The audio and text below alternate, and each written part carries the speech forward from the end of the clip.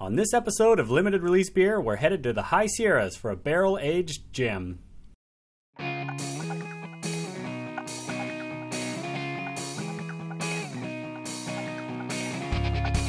Limited Release.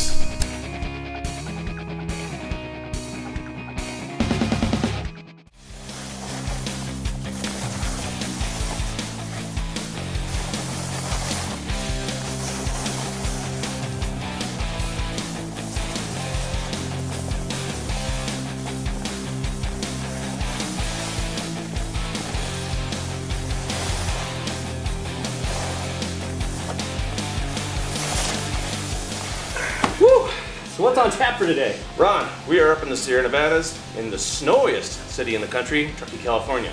And we're here to see an awesome little brewery called FiftyFifty. Finally back to another smaller, more intimate release party. Seems like we've been going to all these big ones recently. And these little guys, they hit way out of their weight. The Eclipse beer that we're here to try is sought after all around the country. Yeah, and head brewer Todd Ashman, he's got a really unique style. What he does is he takes his base Russian stout and he puts it on 9, 10 different types of wood barrel, so you can really get a feel for how the wood impacts the beer's flavor. Yeah, absolutely. You know which one I'm super excited about? Is the Pappy Van Winkle 20-year barrel. Wow. Yeah. This is going to be awesome. I can't wait. Ooh, I'll race you to the bottom.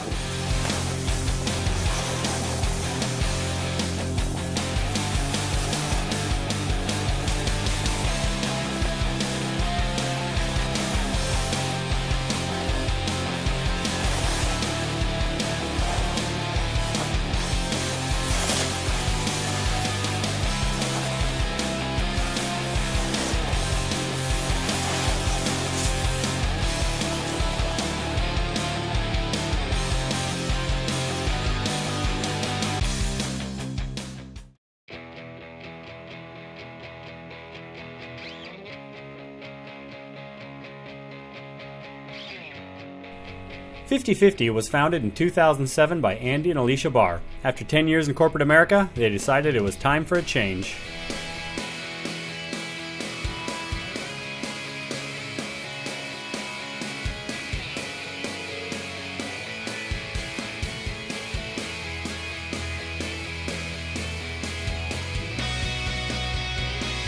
They were lucky enough to recruit brewing legend Todd Ashman to join as head brewer, and since then have been turning out top-notch beer from their 10 hectoliter brew house.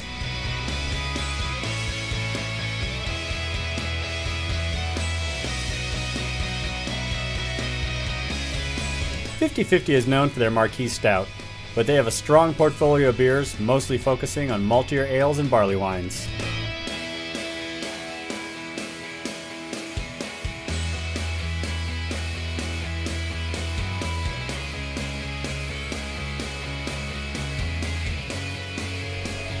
But their most well-known beer is the barrel-aged variant of their Totality Stout, Eclipse.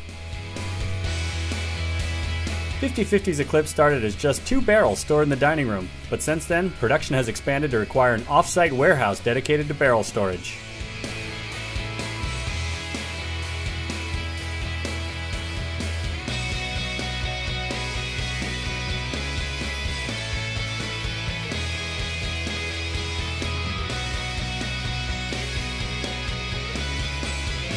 Due to their brewery size, it takes over 50 batches of Totality to make enough Eclipse for their annual release.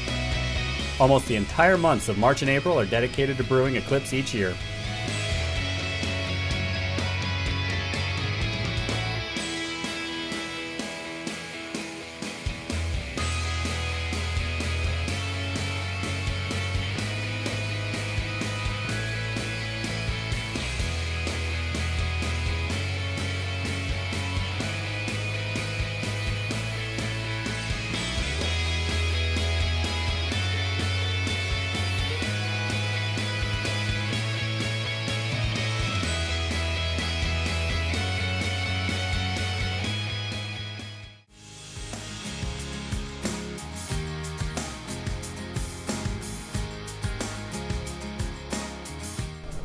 So, we made it. Here we are. We're at the FiftyFifty Brewing Company for the Eclipse release party.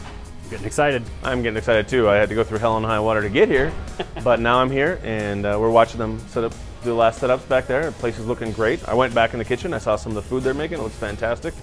And they've got the 10 varieties up on the board up there. Yeah, it's going to be a nice long party to enjoy all these different varietals. And they're also breaking out older year variants as well. So if 10 wasn't enough, we get even more. But I think we're up to the challenge. I'm glad we got a hotel room across the street. Yeah, me too. They've set up the space here. There's supposed to be about 150 people. I mean, it's a decent sized brew pub, but yeah, it might feel a little full in here, which is a good thing. Yeah. They have the patio set up though, in case people really want to go outside. It's 12 degrees, which I guess you have to warm yourself with a little Russian stout. I think I can do that. Well, this is the second brewery that Eclipse has been made at. When I was with Flossmoor Station Brewing Company in Flossmoor, Illinois, I started to brew what would eventually be called Eclipse in 1997. I was awarded the first gold medal to GABF for a bourbon barrel-aged beer. That was Eclipse in the experimental category in 1998. The party started at 5 p.m. and the staff was busy putting up finishing touches until the doors opened.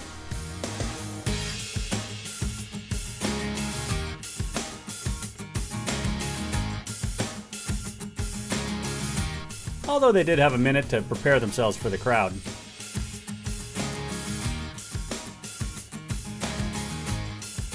There is bourbon, there is rye whiskey, there is corn whiskey, and we've dabbled with brandy, this year with rum, and always with spirit barrels. I mean, at any given time, I believe there are somewhere between 7 and 8 million in process in the state of Kentucky alone. And generally they are, they're dumping 100,000 a day between all, in the Louisville, Kentucky area alone, just to keep up with typical bottling. Once the guests came in, the tastings began. In addition to the Eclipse variants, FiftyFifty had several other barrel projects to showcase.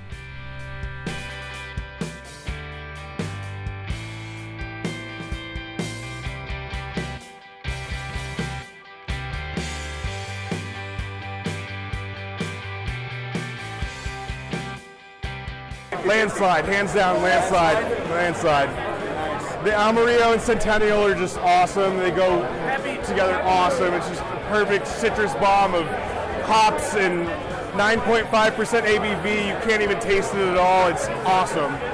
I liked vanilla a lot. We're getting that from almost everybody. Yeah, the second vanilla, I don't know if I could kill a bottle. The first glass, awesome. But yeah, the Grand Cru from last year, delicious.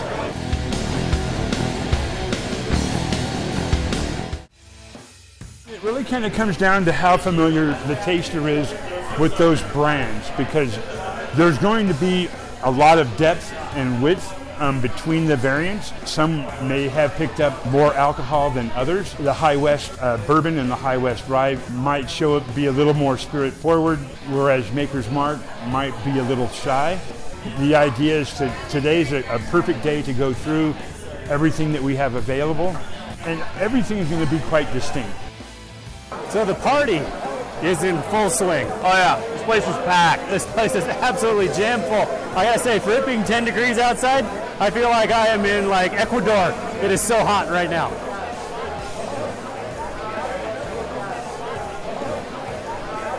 A fun atmosphere, people are great. All fueled by the magic of Eclipse. By the way, vanilla Eclipse. You wish you were here because you're not getting it anywhere else. This is it, baby. Yeah, I've had about a half a dozen of them now, and the barley wine and the others, and the vanilla is by far my favorite so far. It is pretty crowded in here. The crowd seems pretty lively. Like they're constantly kind of rolling out new foods about every 20 minutes, and they basically have wait staff walking with platters, and you just grab stuff as they go by. It's pretty sweet, and it's good stuff. This is a lot more than an Eclipse party. It's a gigantic bottle share with people from all over that just happens to have all the Eclipse on tap. So far it's been just an amazing party. The rum barrels are roughly 18 to 19 years old. The barrels are originally bourbon barrels, and then they go through that aging process, and then they go on to Puerto Rico, where they get 3 to 4 turns of rum, and then we get them So they're pretty much oak neutral. There's a little bit of rum in them. I think it's subtle, but they're apparent.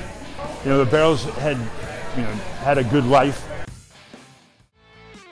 So far, every year we very consciously try to up it from the year before.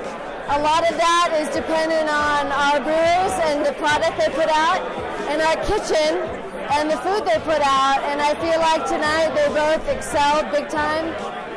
It's an awesome vibe. We always love the people that show up. And so outside of the U.S., we're in Canada, Denmark, and Japan.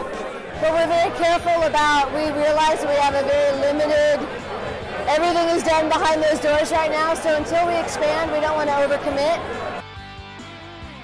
2014 we'll see expanded barrel-aged barley wine, which will go into bottles. Annularity will go into bottles. There's going to be a lot. We're going to, Eclipse will probably stay at its current level as we expand into other product lines within the barrel-aged umbrella. After 6 hours at the event, we decided to call it a night. Good night, Sweet Vanilla Eclipse. Good night.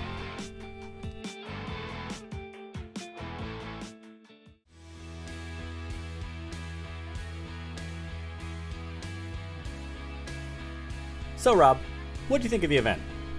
It was a great time. The brewery staff, they did a great job making sure everybody was having lots of fun.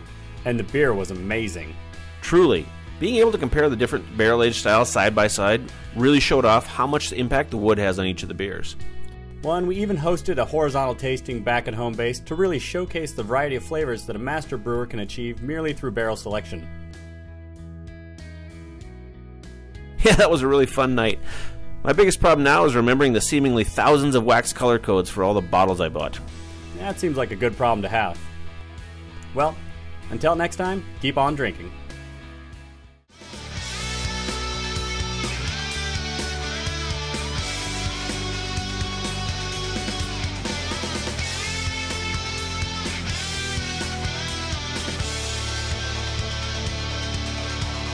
This is a very small event, so purchase tickets as soon as they go on sale.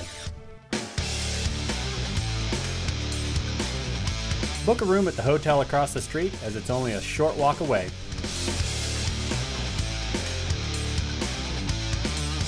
Partake in the bottle share that's going on, as there was some great beer flowing. Make sure to try all the drafts. There was a lot of great variety being poured. With world-class skiing and casinos just a stone's throw away from the brewery, make a weekend out of it and enjoy your time in the high Sierras.